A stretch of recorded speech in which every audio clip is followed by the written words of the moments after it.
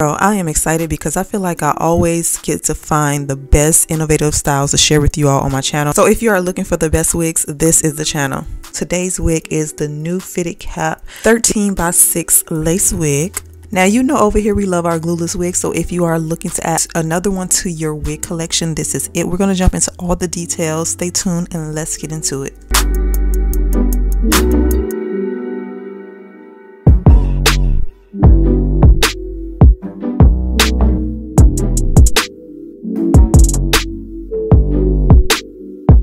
Today's wig comes from Ronnie hair. This wig here is their fitted 13x6 cap. You are looking for a cap that's going to fit. So as you can see, the cap construction comes with the ear tab area so that you can wear it glueless. They're built-in straps, so you can use the ones in the back or you can use the ones here. Comes with the comb here so that the back of the nape area won't flap around. You can just insert it to give you more security, and it also has combs inside the cap that you can use. The lace is Swiss lace, and Swiss lace will blend pretty good, and it does come with the pre-plucked hairline, and this is a color number 2. I'm going to take the even tinted lace in medium brown. Now if you feel like the medium brown is too orange, they definitely have more colors. Here is the medium beige, and this one is a little bit lighter. It doesn't have any orange tones to it at all. I usually mix both. I'm just going to spray this around the knots. Touch it with a little bit of this. Now that one is lighter, so you may need to clean the hair. Now when cutting the ear tab area, there is a piece here, so you don't want to make a mistake and cut that, so just make sure you cut around it. That piece is to help lay the ear area down without it flapping. If you're going glueless, we'll bend it, do that and just lay it down. And do the same thing with this side. Cut away this ear tab area without cutting off that piece. And we're going to get rid of this extra lace. Now the tab area, all you have to do is bend it so it can lay down this area, which works really good, by the way. All right, so today we're going to do a side part, and as you can see, the lace and everything looks really good. If you want to go back and bleach the knots on this, definitely I would recommend it. However, just using the tinted lace, I mean, it works just as good. But if you don't like it, definitely you can bleach the knots or use whatever product you feel like will help to hide those knots.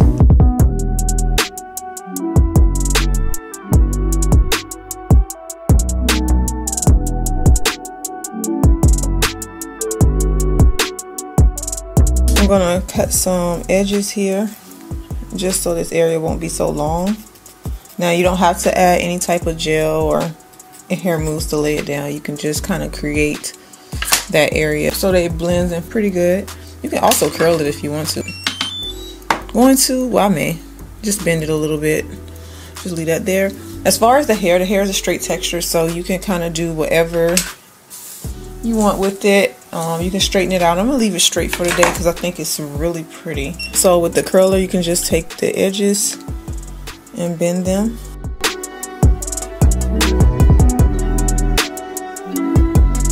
You can even cut them a little bit shorter if you feel like they're too long. This hair straight out the box is really easy to deal with. You really don't need to do much to it. And with straight styles, they'll get you through your week.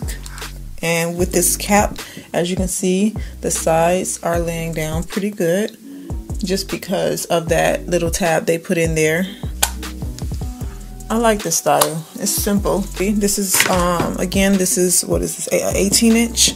Stops right here. Super gorgeous. And as you can see, it does lay flat in the back. Here it's pretty.